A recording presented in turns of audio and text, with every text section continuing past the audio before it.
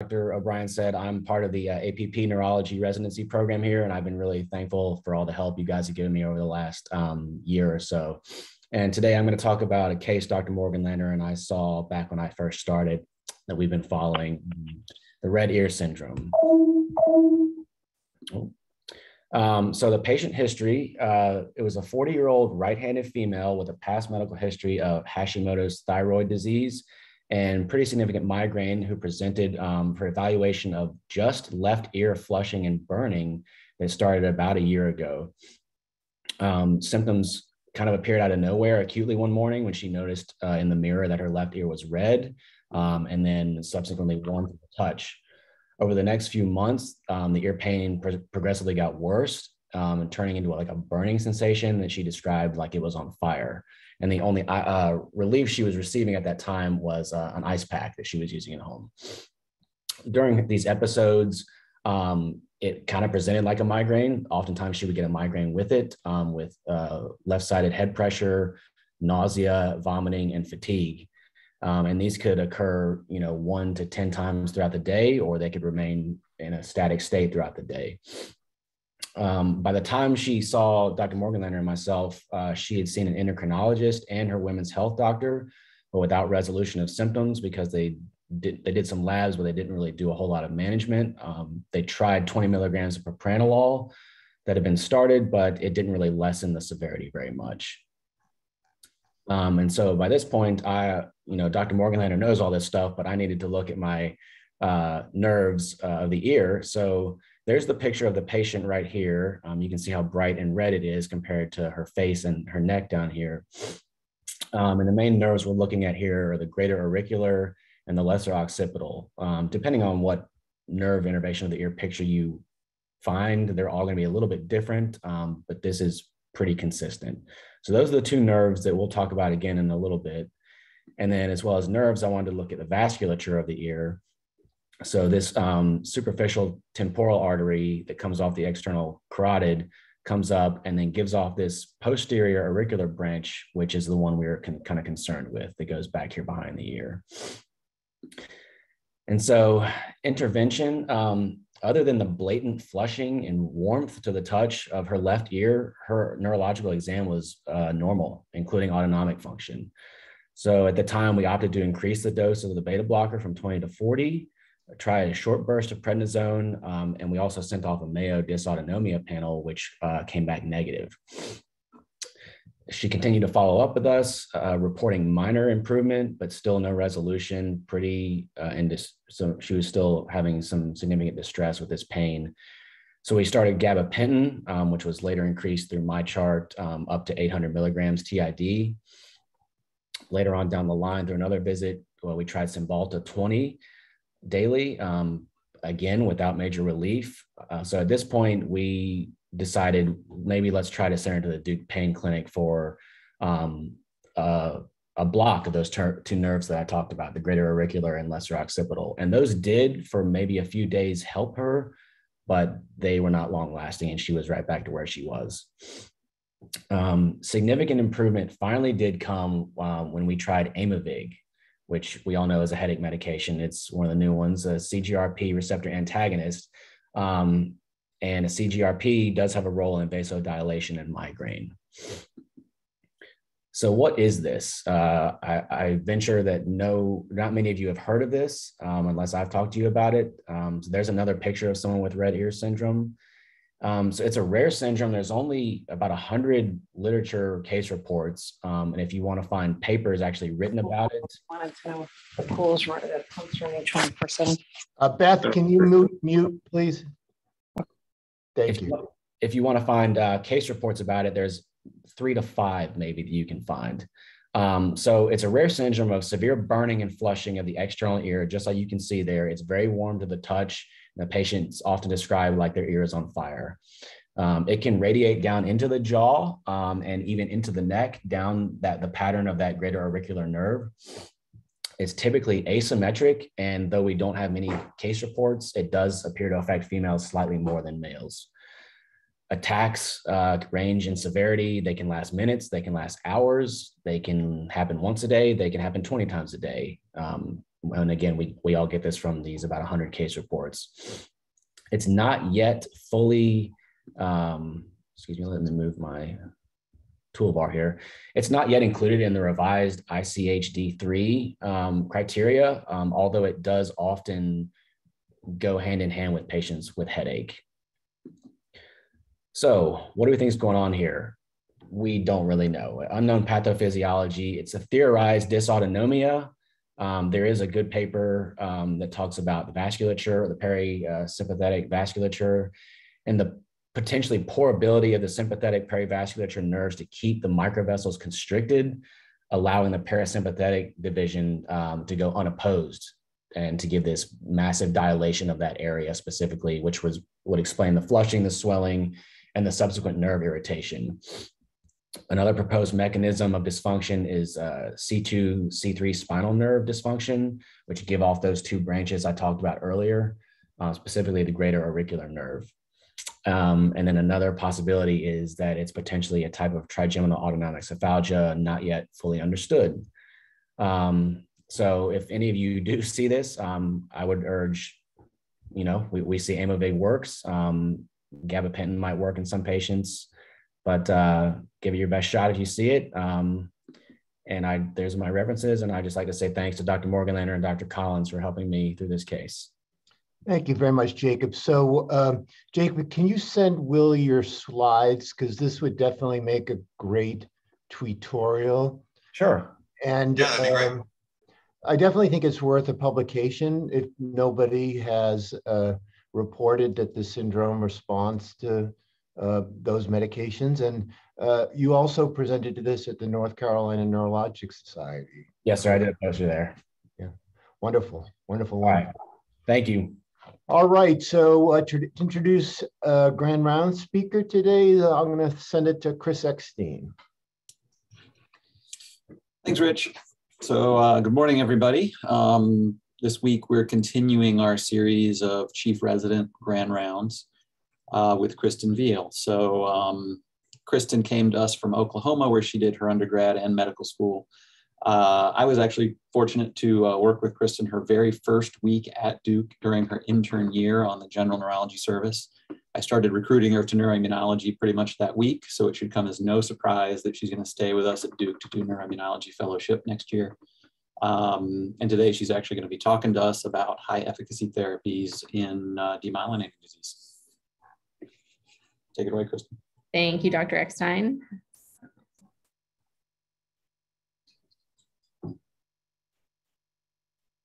There it is. We got it.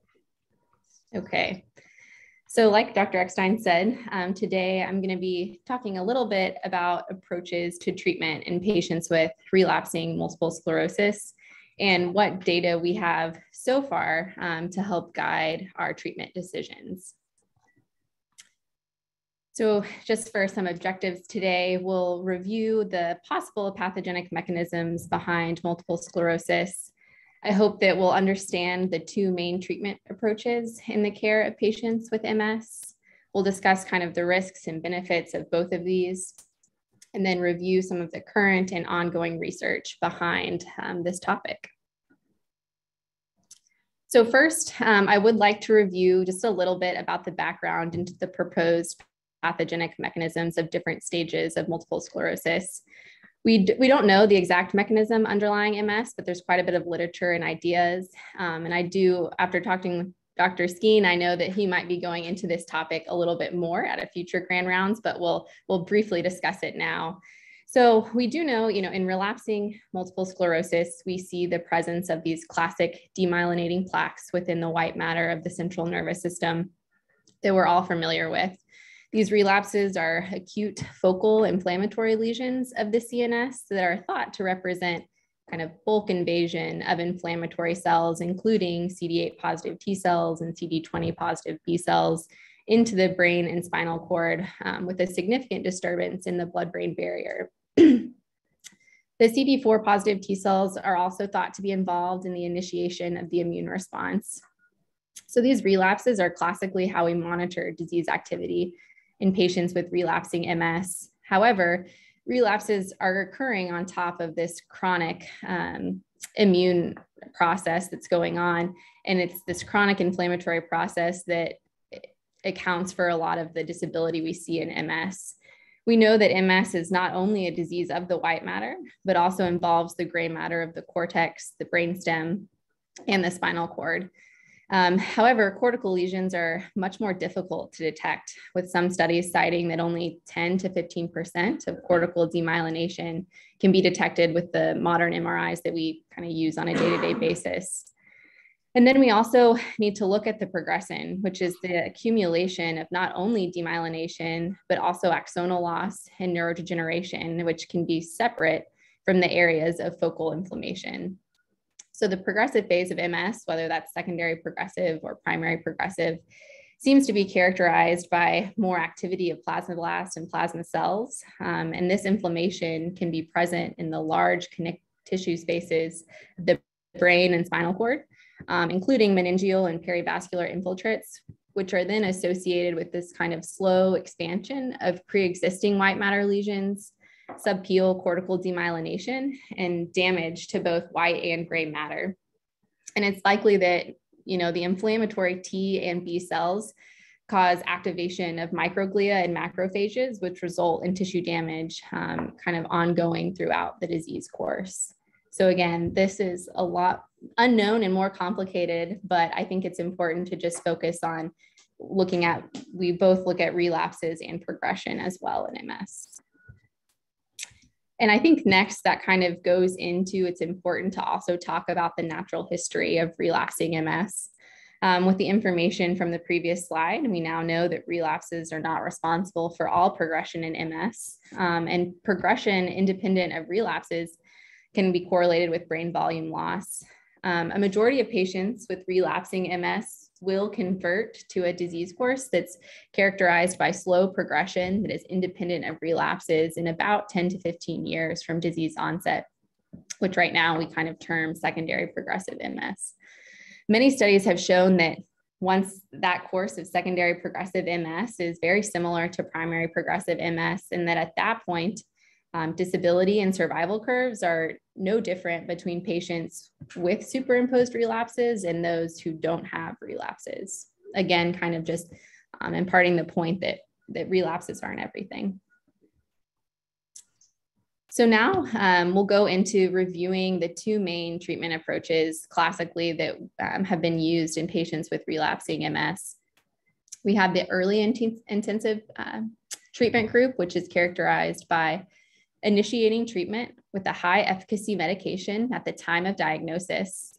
These high efficacy medications are typically considered to be alemtuzumab, which is a monoclonal antibody that's directed toward the CF52 surface antigen on B and T cells, B and T lymphocytes, macrophages, and other white blood cells. Natalizumab, which is a monoclonal antibody against the alpha-4 subunit of integrin, which actually blocks lymphocyte entry into the CNS. Our anti-CD20 monoclonal antibodies, which include rituximab, ocrelizumab, and ofatumumab. Mitoxantrone, which is an intercalating agent that results in DNA crosslinks and strand breaks, and cladribine, which is a purine analog that targets and suppresses lymphocytes. I do have an asterisk next to cladribine because it's one that's left out in a lot of the studies that we're about to review and some of the future studies as well. And then on the other hand, we have escalation therapy, which is characterized by initiating treatment with a medication that has moderate efficacy at the time of diagnosis and only escalating to our high efficacy medications if relapses occur. The moderate efficacy medications are typically considered our beta interferons, glatiramer acetate, teriflunomide, dimethyl fumarate, and the S1P inhibitors, which include fingolimod, siponimod, and ozanimod. The S1Ps also have an asterisk because they actually probably fall somewhere in between high efficacy medications and moderate efficacy medications. But for the purposes of today, a lot of the studies that we'll review in the ongoing trials put those under escalation therapy. So for today, I have put them there as well. So next, a little bit into why is this an important topic? I think it's important because there are still significant differences in prescribing patterns, kind of everywhere, but even amongst providers in our own community. And I think it would be helpful for optimal patient care if we could review kind of what results in best outcomes for patient and apply that to our everyday care. So this was very kind of brief using the Slicer Dicer tool on Epic. I searched by patients that had a diagnosis of multiple sclerosis listed in their chart within the past 3 years at Duke University Hospital. And then I separated those patients out into those receiving care from DUH neuroimmunology providers, which is represented by the green columns. And then those receiving care from all other providers, whether that's providers here at Duke or they're receiving care elsewhere in the community and they're here. And those are represented by the purple columns. And what you can see is that there is a significantly higher proportion of patients that are in care at the neuroimmunology clinic on higher efficacy medications at 42.3% compared to 13% of other providers.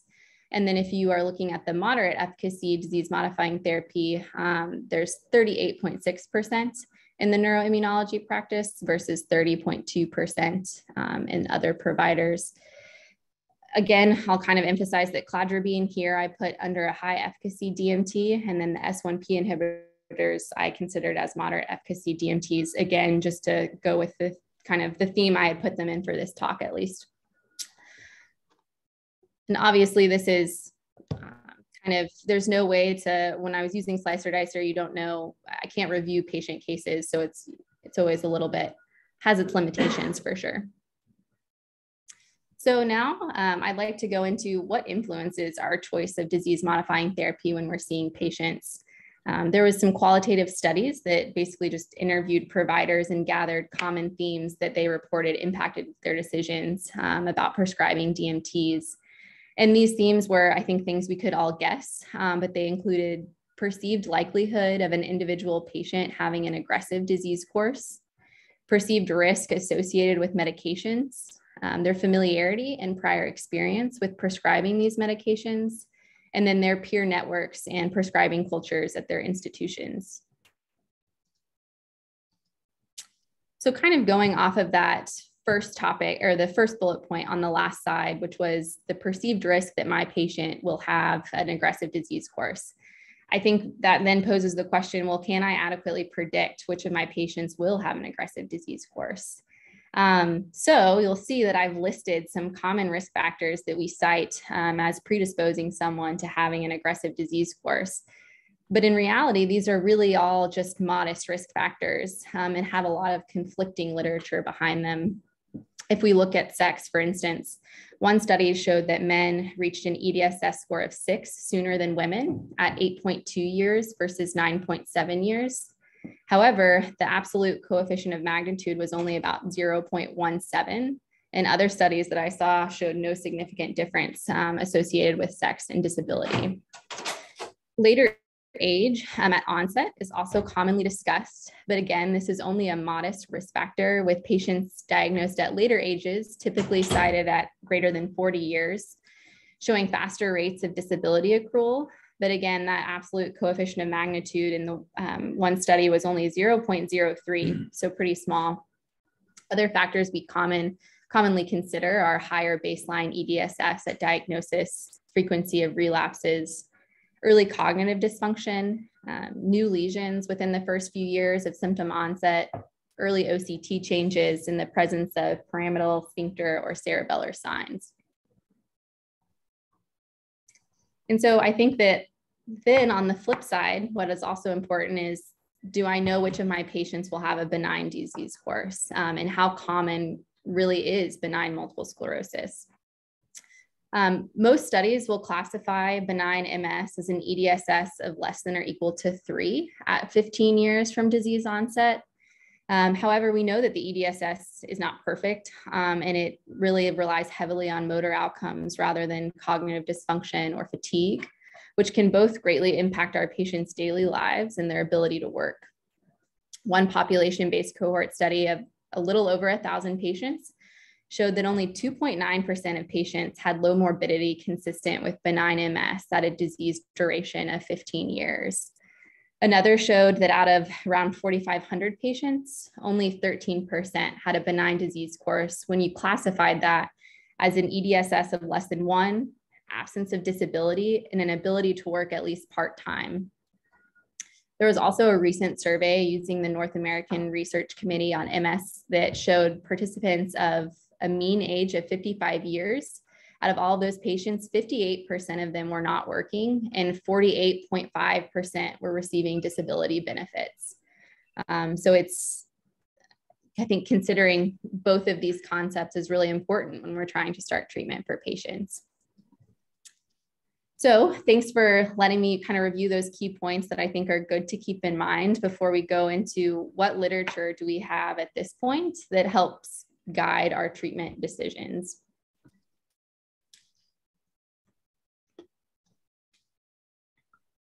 So first, we'll kind of go into some studies. The first I'd like to talk about is the Danish observational study. It's a observational non-randomized study. I think it's kind of interesting that DMTs are provided free of charge in Denmark at 14 public MS clinics. And it's mandatory for all of those treating clinics to report their clinical data to the Danish MS registry. So they took all patients with a diagnosis of relapsing remitting multiple sclerosis who were initiated on first-time disease-modifying therapy between 2001 and 2018. They considered high-efficacy medications to include natalizumab, fingolimod, alemtuzumab, cladribine, daclizumab, and ocrelizumab. So they actually had 195 patients that were started on high-efficacy disease-modifying therapy that were then one-to-one matched with patients with similar baseline characteristics that were started on moderate efficacy disease-modifying therapies. They were able to control for age, sex, disease duration, pretreatment relapse activity, baseline EDSS score, and baseline T2 lesion burden on MRI. They used a primary outcome of time to 6 months confirmed EDSS worsening and a secondary outcome of time to first relapse. And what they found was that patients who were started on a high efficacy disease modifying therapy had a 47% lower rate of EDSS worsening and a 50% lower rate of first relapse. Another part of the study that I actually thought was interesting was that there was an observed increase in the use of high efficacy disease modifying therapy in treatment naive patients with increasing calendar year. And this actually correlated with updates to the Danish treatment guidelines that said that you could consider high efficacy DMT in naive and treatment naive patients, whereas previously that wasn't really listed as a recommendation or a possibility. So the second study that we'll look at is a population-based cohort study that was out of Southeast Wales. This data was collected or reviewed from 1998 to 2016. They considered high efficacy disease modifying therapy to be alemtuzumab and natalizumab, and moderate efficacy disease modifying therapy to be interferons, glatiramer acetate, dimethyl fumarate, fingolimod, and teriflunomide. So you can see that fingolimod does switch around a little bit on high versus moderate efficacy. So in this study, there was 592 patients, 104 of which was about 17%, were prescribed high efficacy disease modifying therapies, and 488, which was about 82.4%, were prescribed moderate efficacy disease modifying therapy. There was one difference in the groups, and they noted that the pretreatment annualized relapse rate was higher in the early intensive treatment group versus escalation. So they looked at a primary outcome of 5-year change in EDSS, and then their secondary outcome was time to sustained accumulation of disability. And what they found was that, again, the early intensive treatment group had a lower change in EDSS score at 5 years compared with the escalation group.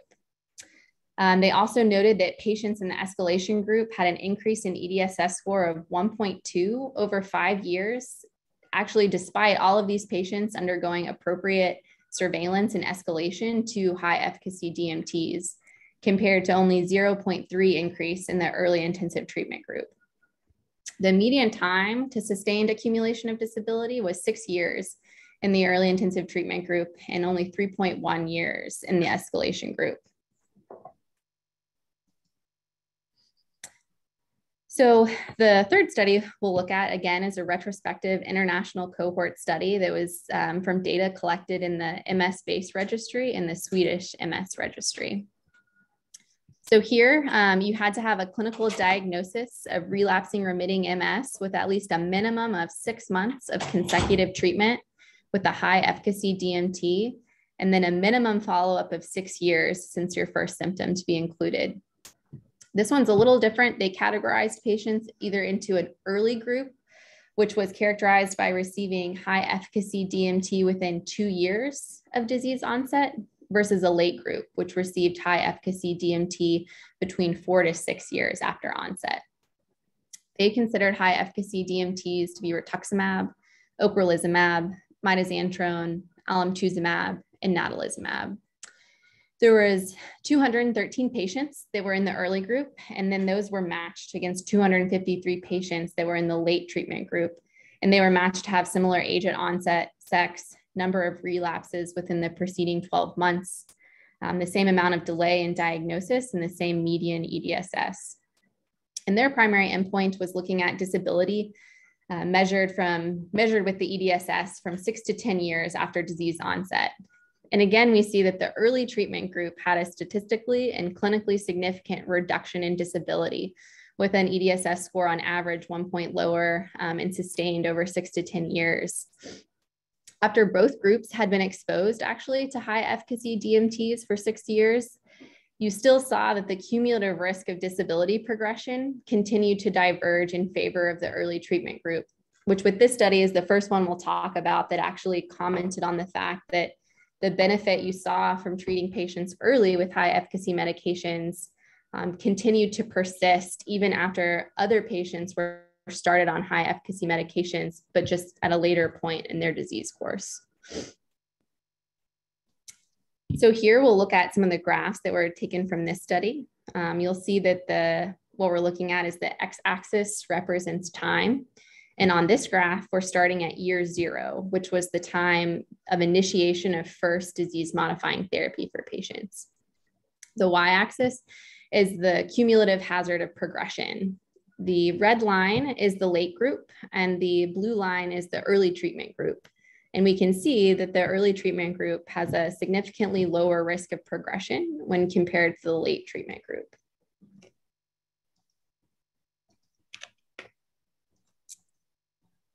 And the next graph is similar, but on this graph, it's actually starting at year 6 of this review, at which point all of the patients were now on high efficacy therapies. And you can see that over time, the cumulative risk continues to diverge in favor of the early treatment group versus the late treatment group. So the next study I'll mention is, again, you'll kind of see a theme for now, at least, that this was a retrospective observational cohort study that came out of the Italian MS registry. So they took treatment naive patients with relapsing remitting multiple sclerosis with a follow-up duration of at least 5 years, a diagnosis within 3 years of disease onset, and at least 3 EDSS scores.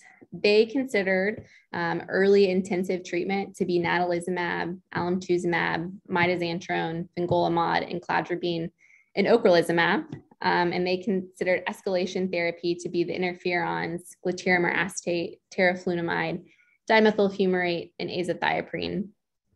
Patients were again 1-to-1 propensity score matched for baseline covariates at the time of DMT start. And they had 363 pairs that they then reviewed. Early intensive treatment patients were noted to be older at time of first DMT start with a shorter disease duration and a higher baseline EDSS compared to the escalation group. But it was noted that even with this, the early intensive treatment was strongly associated with lower disability progression. And then again, just as the previous study we noted, this effect continued to increase over time, despite all patients in the escalation group eventually being escalated to high efficacy medications later. And here is a similar graph to for this study where the y-axis represents observed EDSS score And the x-axis is time from DMT start. You'll see that the yellow line is the escalation group, and then the red is the early intensive treatment. You can see that there is lower disability progression in the early intensive treatment group, again, in this study.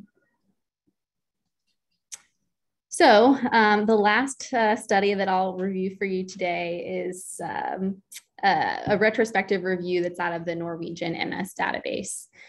And here, they considered moderate efficacy DMTs to be the interferons, clotrimazole acetate, teriflunomide, and dimethyl fumarate. And then the high efficacy DMTs were natalizumab, fingolimod, and alemtuzumab. In this study, they actually looked at what they considered to be no evidence of disease activity, which is defined as no history of clinical relapse, no sign of clinical disease progression by EDSS, and no new activity on MRI. They were looking at 694 patients. Of the patients that were started on high efficacy disease modifying therapy as their first drug, 68% achieved this no evidence of disease activity at 1 year and 52.4% at year 2. Of the patients that were alternatively started on the moderate efficacy DMTs as their first drug, 36% achieved no evidence of disease activity at year 1 and 19.4% at year 2.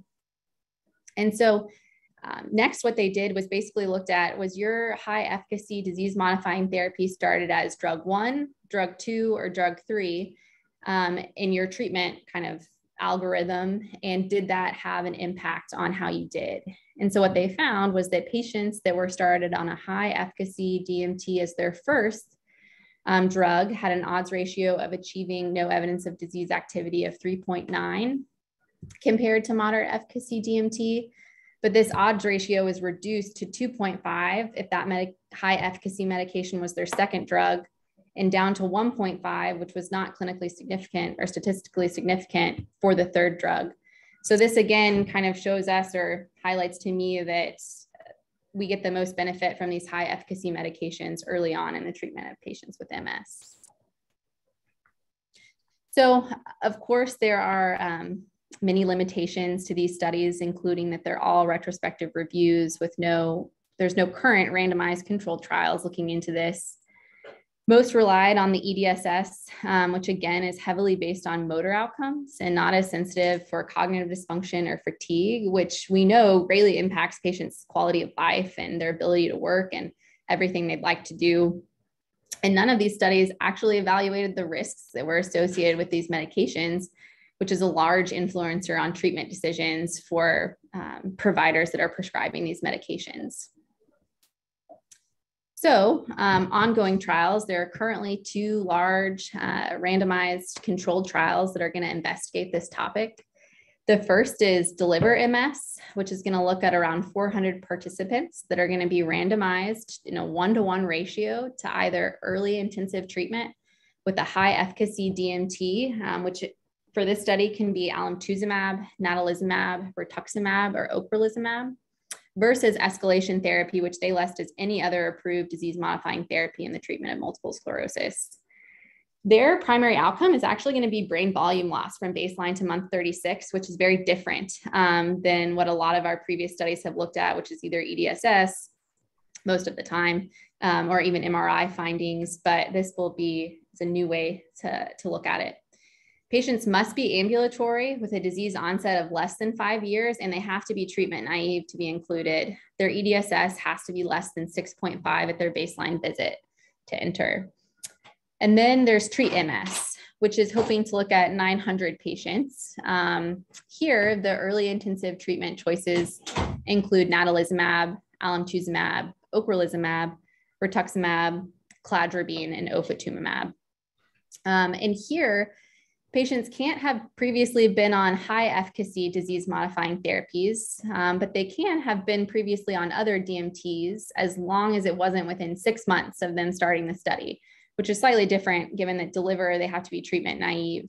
The primary outcome for Treat is time to sustain disability progression and change in overall MS burden. So our more traditional way of looking at outcomes. So after reviewing all this information, let's go back to the common risk factors that are influencing our choice of disease-modifying therapy. The first was, well, what's the likelihood that my patient is going to have an aggressive disease course, which people associate with, that's the patient I should use high efficacy medications for. But I think it's important to realize that it's very difficult to determine which patients will have an aggressive disease course and accumulate that sustained disability over time quicker. And then again, that most of our risk factors cited for predicting an aggressive disease course show only modest effect. And there's a lot of conflicting publications in a majority of these. And then I think on the other side, again, it's important to remember that what defines benign multiple sclerosis. And in reality, a vast majority of our patients will develop significant disability that impacts their daily lives and ability to work. And so is that truly common to see? We also discussed the proposed pathogenic mechanisms behind MS and know that relapses are not responsible for all disability progression. And that even once you've gone into secondary progressive MS or you're a primary progressive MS patient, there's really not a lot of relapses don't have a great impact on disability accrual.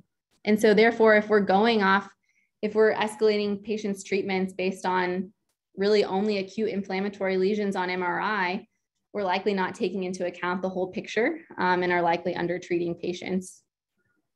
We also saw, I mentioned briefly that with the Swedish and Italian studies, they showed that patients who were treated early with high efficacy medications had the lower chance of disability progression that actually remained present and even continued to diverge in favor of the early intensive treatment group, even when all those patients were eventually switched to high efficacy medications, which I think highlights the importance of timing and that early treatment gives you the most benefit for these patients.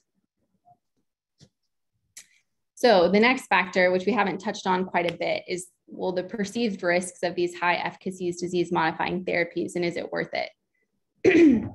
I'll touch on two of the most commonly used high efficacy medications. I'm not going to get into all of them, but I think we most commonly use natalizumab and ocrelizumab. And I think when people commonly think of the risk of PML associated with natalizumab when they're thinking about high efficacy MS treatments and their risks and whether they're going to put a patient on it. But I think it's important to note that now, it wasn't always the case, but now with the JC virus titer, natalizumab can be used safely in the appropriate patient population with adequate monitoring. So you can see with the chart here that in patients that are JC virus antibody negative, their risk of PML is 0.1 in 1,000. The remaining table stratifies risks based off of antibody index value and time on treatment. And you can see that patients with an index of less than 0.9 can remain on natalizumab safely for many years with a risk of 0.6 in 1,000 at 61 to 72 months of therapy. There's a lot of data that's also coming out about decreasing the risk of PML with natalizumab by using extended interval dosing, which is dosing every 6 weeks instead of every 4. I'm not going to get too much into that now, but again, I think Dr. Skeen might be discussing that in a future talk. So Ocrevus is the next one we use quite frequently. Ocrevus is usually talked about with having a higher incidence of infections. But when you looked at Ocrevus versus the interferons, there was a higher incidence of infections at 58.5% versus 52.5%. But serious infections were actually numerically less at 1.3% versus 2.9%.